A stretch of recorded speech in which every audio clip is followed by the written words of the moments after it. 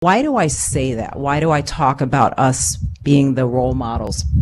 Well, we actually did a climate assessment survey where we actually surveyed the medical students in Rochester last May. And the climate assessment survey was driven by some challenges that the students were feeling both in the classroom and in the environment, that they didn't feel that the environment was all that it should be. So I want to share with you some of the highlights from the climate assessment survey, which provided an opportunity for the students to show the strengths as well as opportunities for improvement within the learning environment. So this was a survey that was actually helped developed by Michelle Van Ryn and Sean Phelan, who actually did the institutional climate assessment survey. So they're well versed in this.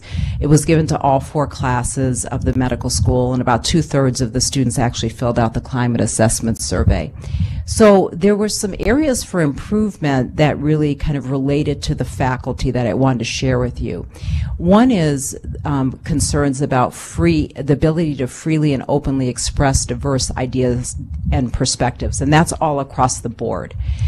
So really having sometimes tough conversations in classes about social issues or differences in patients, things of that nature, that they didn't really necessarily feel that it was a safe environment to have the conversations, or that the faculty actually felt comfortable in having those discussions. And so I think really keeping attuned to, as we're in the classroom, having students who may potentially raise issues that may feel uncomfortable, but really create an environment where the faculty encourage that discussion.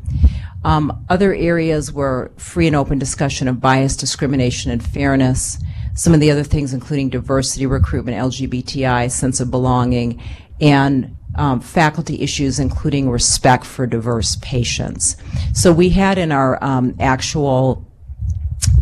we had a fireside chat, and we gave the students an opportunity to talk about some of the things that they've seen, and you'll see it in some of the data.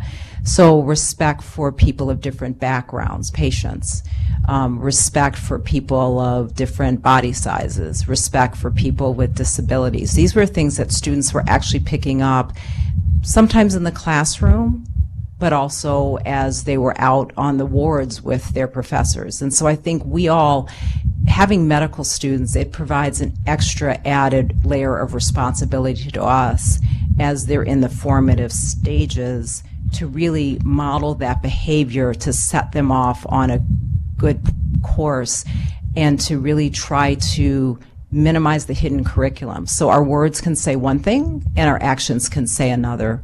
And we're going to need all of your help to make sure that that occurs not only with the people in this room, but with our colleagues as well. So let me just give you a few statistics, and I know I am violating every good teaching principle because I've got PowerPoint slides and I'm lecturing at you, but sorry, maybe after this I'll learn to be better in teaching. But so related to free and open expression of diverse ideas and perspectives, only 38% of the students moderately or strongly agreed that faculty actively encourage free and open expression of diverse values, ideas, opinions, or belief. And 50% agreed that other students encourage free and open expression. So it wasn't just faculty, it was creating that ability for whatever perspectives within the classroom that everybody could really express those ideas. And only 17% moderately or strongly agreed that they felt comfortable speaking up when they disagreed with a faculty member. About a third of the patients moderately or strongly agreed with the statement that the faculty freely and openly discuss issues of bias, discrimination, and fairness. And about 50% felt that other students freely and openly discussed. We looked at some of the experiences of obese and overweight students, and there were, although half strongly disagreed that there was prejudice, there were within that other 50% a number of students that really felt that there was some bias against overweight people that affected them personally, and they saw it actually manifest in attitudes towards patients. Sense of belonging was something that I think caught much of the leadership's attention. So really, when you looked at the groups, the people that were anything but majority males felt to a lesser degree, although not statistically significant, that there was a lesser sense of belonging. I think it's incumbent upon all of us to make every one of our medical students feel that there's a great sense of belonging. Now, some may say this is a reflection of Rochester and it's different than here, but I think it's just something to be aware of, because we want these students to feel that they belong, because that's going to impact their ability to learn in this environment. And we really want these students to consider Mayo Clinic potentially for their lifelong home, if we want them and they want us. And so that sense of belonging is something that's extremely important to us. Overall, about 60% of students moderately or strongly agree that faculty show as much respect for racial and ethnic minorities as they do for white students. So that was an issue that we picked up on. About 68% of students moderately or strongly agree that faculty show as much respect for female students as they do for their male students.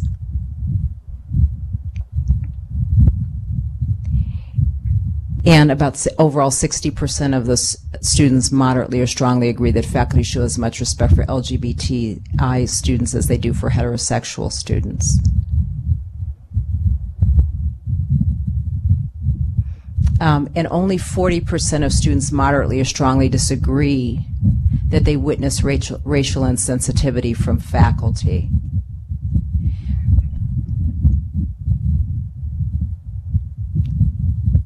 So this is a flavor of some of the issues that we identified in the climate survey. I would encourage, if you want more detail, because I can't go through all of the data, it's actually on the Diversity and Inclusion website on the intranet. We've asked our Diversity and Inclusion Council to actually help to start work through some of these issues. And this, I just picked out faculty. There were curricular issues, there were admissions issues, there was a lot of things, but I just picked this out.